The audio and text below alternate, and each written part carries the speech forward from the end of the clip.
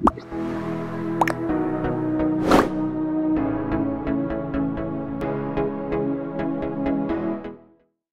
everyone and welcome to this Profit Protector Pro video. In this video I'm going to show you exactly how you can set and automate your min and max automation with the Profit Protector Pro software. So without further ado, let's dive in. So on the left here, obviously I've personally only got the UK marketplaces, hence why that's the only tab showing up. But if you have got other marketplaces, then what you can do is go to your settings up here, go to your account, and then under my account, you can turn on the marketplaces that you need. But obviously for this example, most people are in the UK watching this. But if you're not, you can set them up, as I just said up there with my account. And then the other marketplaces will come on here as their own square. Okay, so let's dive in. So what do you want to do here? How do we set up the minimums and maximums? Okay, so this is the minimum, this box here, and this is the maximum. So what you want to do is head to ROI. You want to head to the ROI, you'll head to pick whichever one you want. Okay, so buy box, break even, ROI.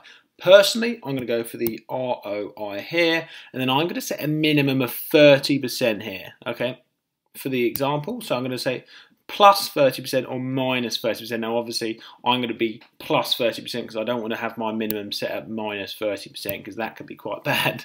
But here's the 30% minimum that I've set there. So it's very simple. Type it in there.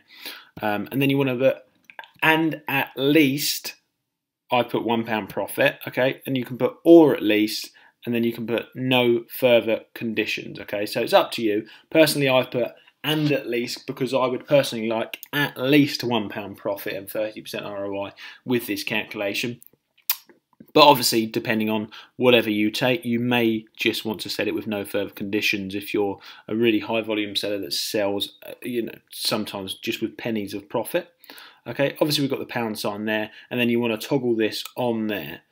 You then want to move into your maximum price here, which is the, obviously, once again, exactly the same. ROI, I've set mine at 120% because obviously I have got some items that are very high ROI.